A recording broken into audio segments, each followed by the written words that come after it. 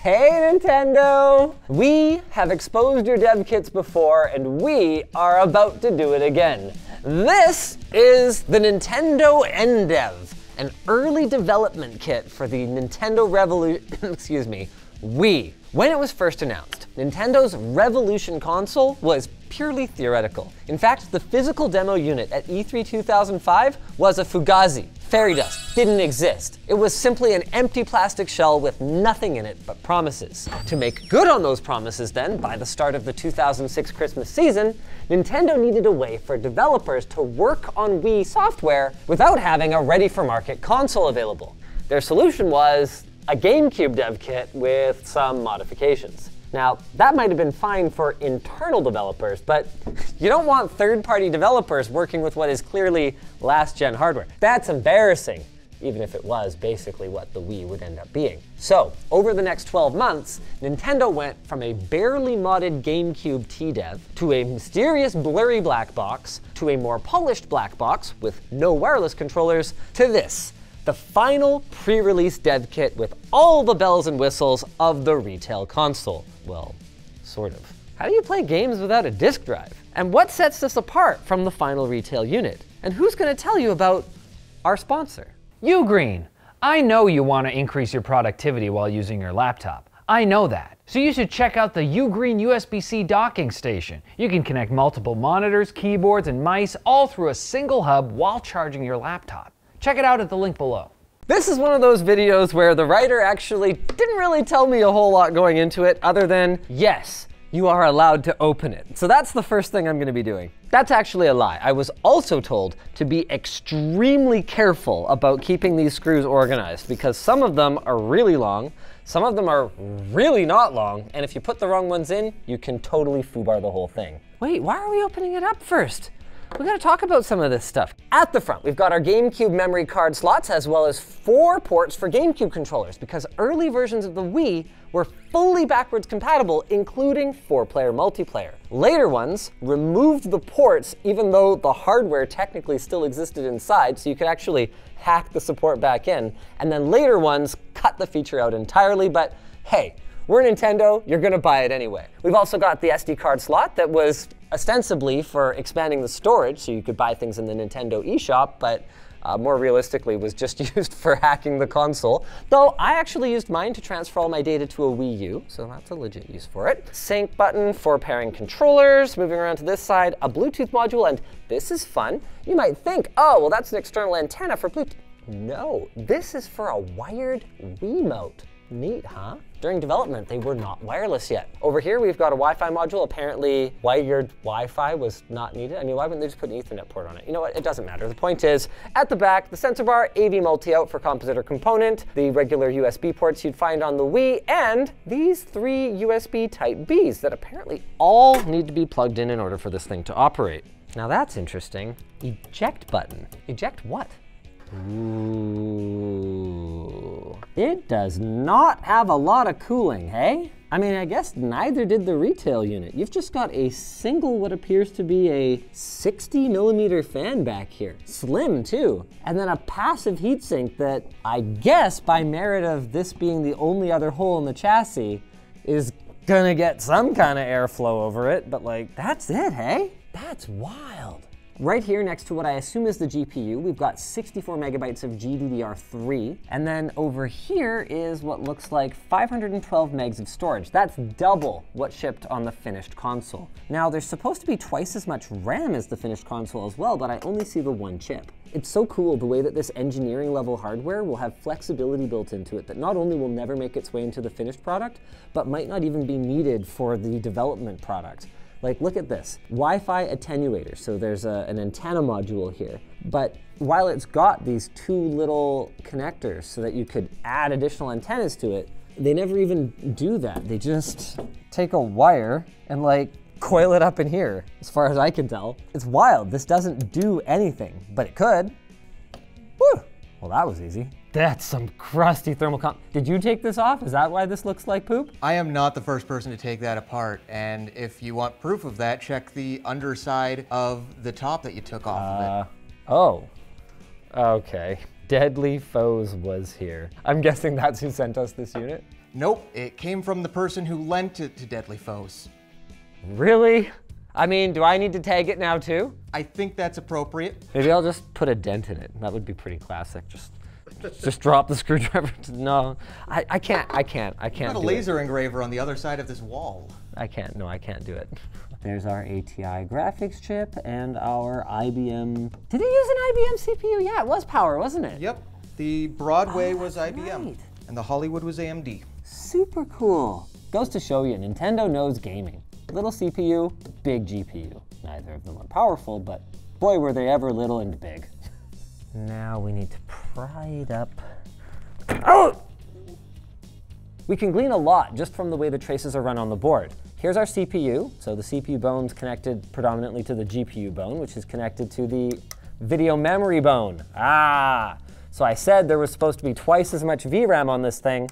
That's because half of it is on the underside of this top board. This appears to be pretty much the entire Wii component of this development kit. So what is everything else then? On this board on your right, we find a couple of Xilinx Spartan FPGAs. Because these are field programmable, they could be doing quite literally anything. But based on the fact that there are the 3 USB ports and a serial port on here, I'd say this is probably running whatever operating system that Nintendo is using to interface with the development kit. As for this boy right here, oh, it's conveniently labeled. This is NDev-Power-X2. So power, that's power supply.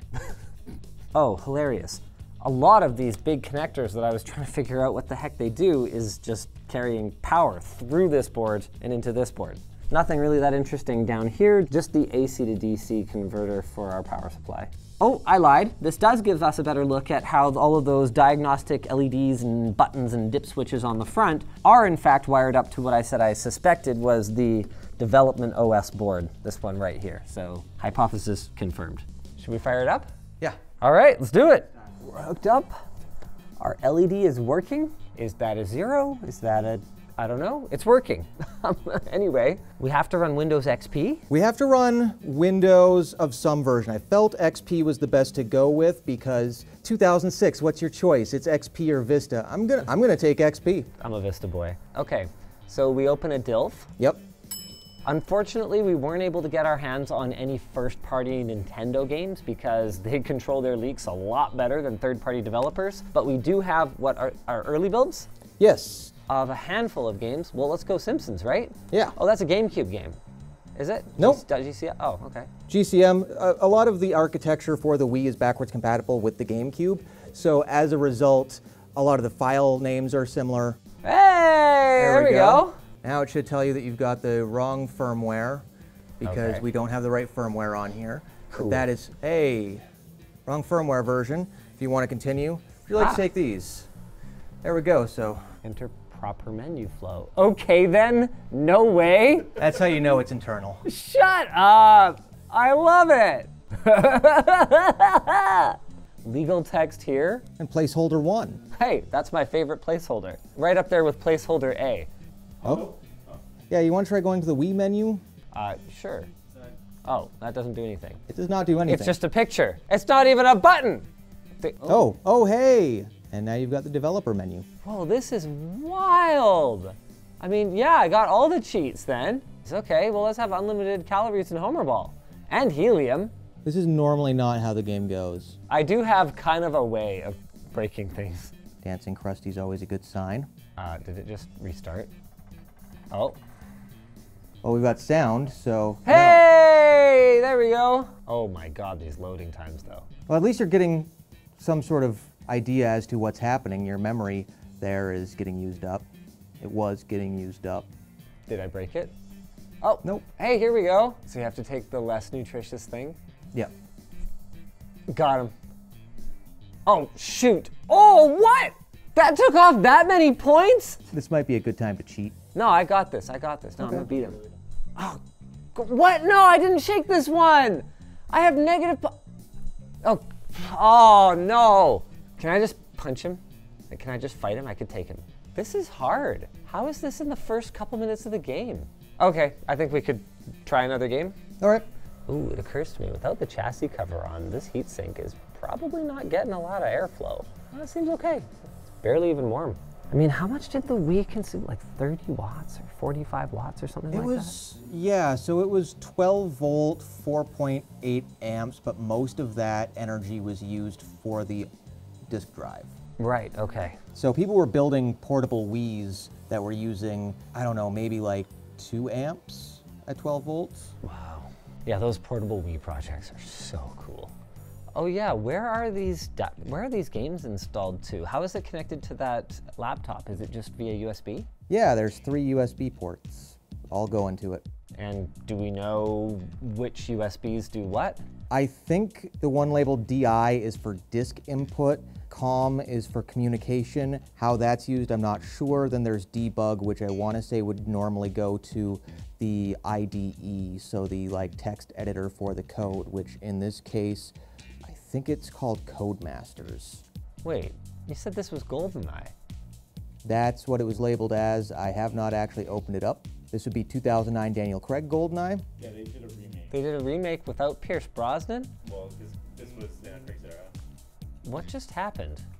Is any of this in the real game? Yeah, I don't think we can actually play this at all, which is What did I disappointing. look at? Like, what was that? Hey, look at our 3D models and how they look like Daniel Craig. Other playable deliverables? It almost seems like they're showing to investors or something to show the progress. Yeah. This is the video? No, I'm doing stuff. Oh. Whoa, because that's how that works. Oh, okay. Oh, hi. Okay. Whoa, oh boy, she's sensitive. So what's gonna happen when you get to the end of the world? I don't know.